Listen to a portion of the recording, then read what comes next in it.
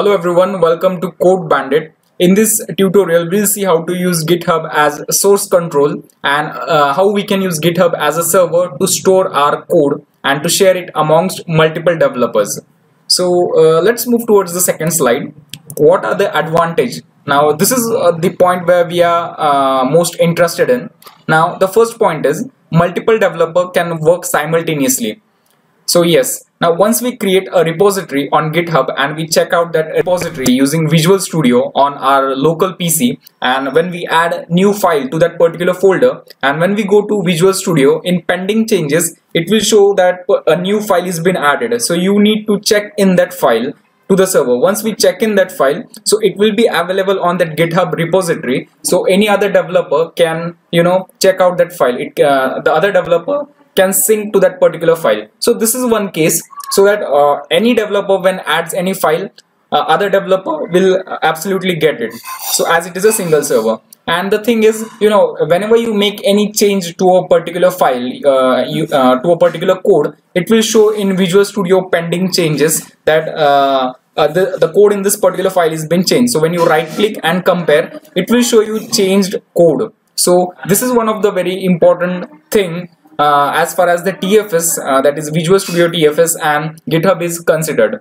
The second point we have discussed, all developers can be in sync. So when you add new code, you just compare it and you can check into the server, to the GitHub, free of cost. Yes, so the repository that we create on GitHub is free of cost. You can store your code on the GitHub, but the problem is it is public, so it can be seen by other developers. If you want to create your repository or to keep your repository private, you need to purchase some packages that has been specified by GitHub. Check-in, check-out of code using Visual Studio. Now Visual Studio is mostly used and it is one of the most common IDE. The UI that they have given is quite easy to use and user-friendly. So guys, I think you have understood the basic idea that we'll be that we'll be implementing using GitHub with Visual Studio Team Foundation Server. So let's move further. The first thing that you'll need to do is visit to github.com, make your account, a very simple step, and you'll get this as your account. So just click on this plus sign and new repository. I'll name it as demo project. So this is my repository. If you have to give any description, just give. So I'll give this description, and as I said that public and private, if you have to go for private, you'll have to purchase their plan. So right now I'll just go for public repository and initialize with readme if you have any instruction to be given. So, and create repository. And now this repository is created. As you can see, there is only one file, readme.md, and whatever you write in that file, it will be displayed here. Now we have to sync this online repository where my all code will be stored in my local PC. So just click on this green button, clone or download, and you can see this copy to clipboard. So copy it. Now it is time to open Visual Studio. So this is our Visual Studio Professional 2013. So you'll have to go in connect to team projects. So this is the symbol here, connect to team project, and you need to click on this clone. Okay, so as I said before that, click on this clone and download and click on this button, copy to clipboard. So this URL has been copied and I'll paste it here in clone section, this first text box. So I'll paste it here, and now this should be the path where you have to store the code. So I have to store my code in this demo folder. So I'll copy this address and I'll paste it here. So once done, now this is the repository which I have to clone on my local PC, and this is the address where I have to clone. So I'll click on clone.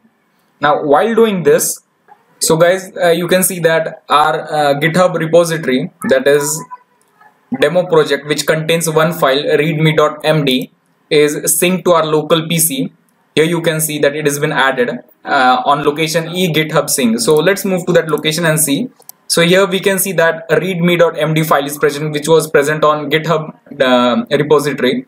So let's add a new file and see that whether is it detected or not. This is just a demo file, a text document I've created here, and we'll see whether the changes are detected or not. This is home and click on changes. So here you will see untracked files, expanded, and you can see guys in GitHub sync a new file has been added. Now what we need to do is right click on it and click on add. So this is added, and I'll just add a comment, added demo file, and I'll push it to GitHub. Commit and push. Now here is a very important step that we need to do. So we'll have to enter our username and password in the account and the repository that we have to push in. So I'll have to add the credentials, that is username and password of this particular account, of this one. So the credentials are, I'll enter it.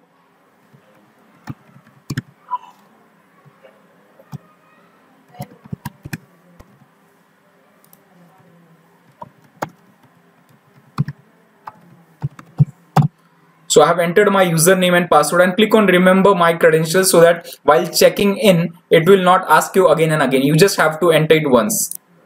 I'll click OK, and let's see whether this file is pushed or not. And you can read here, successfully pushed one commit to origin. So let's check on our GitHub.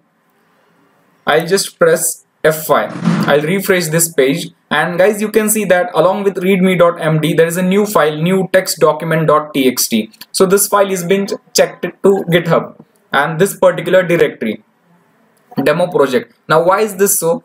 We have already taken that particular directory, demo project. We have cloned that particular directory on our PC. So when we add any new file or when we change any code, it will be automatically detected here, and when we check in those changes or when we check in those added file, it will be automatically added to this particular repository on the GitHub. So let's move to the next section where we'll change some particular text, or you can say it as we'll change some code. So the file that we have created, that is new text document. Now we'll go to home and click on changes. You will see that there is no any change or no any untracked file. Now when we'll go to new text document, we'll add some text here.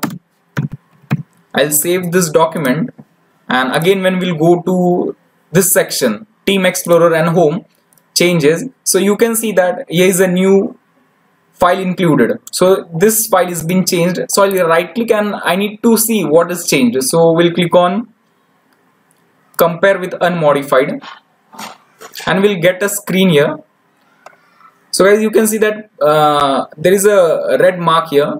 There was nothing present previously, but now we have added this demo text. So what I'll do is added sample code, and then I'll commit and push this file on the GitHub. Now if you see, we are committing it second time, we are checking in the code second time. Now it has not asked for the code, it is automatically synced to GitHub.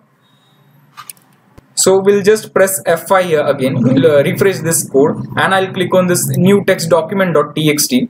You can see here the text that we have added, demo text, is present here. So this is how we sync GitHub with Visual Studio. Now by doing this, you can share your code with multiple developers who may be located in different part of the country or different part of the world. So you can work in sync no matter where you are located. So this way you can complete your project successfully. Most important part is you can be in sync with each and every piece of code that you write. So guys, I wish you find this tutorial useful, and please do not forget to subscribe. Keep studying, keep enjoying. Thank you.